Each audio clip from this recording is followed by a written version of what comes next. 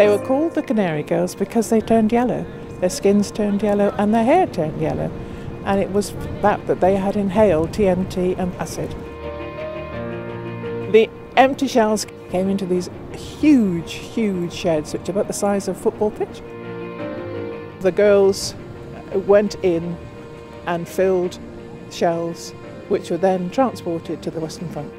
They actually filled every shell by hand. So it was a dangerous game.